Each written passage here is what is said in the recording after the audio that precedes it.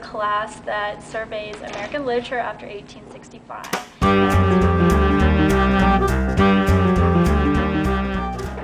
We're doing a game called Greenwich Village 1913 that it's set up so that there's 3 movements in play, and then above that, those 3 movements, suffrage, labor, and a collection of villagers, above those 3 movements are these swirling issues of change in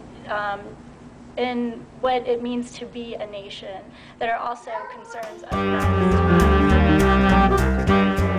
I'm Big Bill Hayward, and I'm fighting for the people's rights. All right, great. From the industry. How's it going? It's going good. Yeah. I've gotten a lot of people on my side.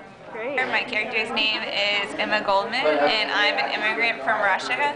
I support anarchy and its freedom that it offers to the world, and I want to show how it differs from socialism and big business and just deliver Greenwich Village from the confines I'm John of Reed, society. and I'm for the revolution, to get all Americans together for the cause of the working people and the right of all people, not just women.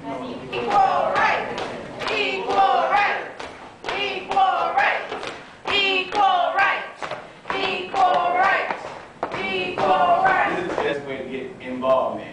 Right here in politics, or where we're at, we cannot get the maximum amount of involvement that we need without getting it out to the people. The masses is encouraging people to do that. The masses, listen to the name, it's encouraging everybody. What you're doing, just like Maxie's been said, this is the way to get the movement moving. And I play Mabel Dodge, and my character is a wealthy woman that believes in women empowerment and sexual freedom, and I'm just doing all I can to support any movement or any ideas that anyone has. My character I play is Hutch Hapgood, who's an author of the early 20th century, and he's promotes new feminism, he also promotes communism, and he's the labor movement, and he's married to one of the other. And my character name is Alice Hellman, and she is for the suffrage movement.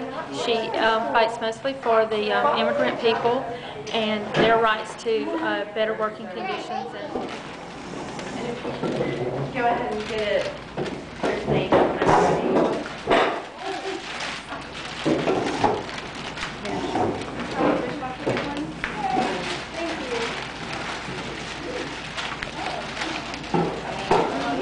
Birth control, or is anybody against birth control, or what do you guys think about that issue with that? I support birth control. I think it can offer new. Point out that in the preamble it says, "We, the people of the United States, in order to form a more perfect union." Susan B. Anthony says that, or pointed out How do you like the gaming? I really like it. I think it offers the opportunity to develop public speaking, and that's really nice, and trying to get a job and everything. That you actually learn better from the game than actually just reading over the material, while the people acting out and the characters doing their specific parts, you learn a lot more.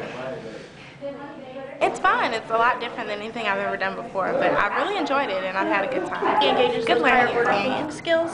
It really engages making synthesis and creating as well, because they're taking on the role of a person.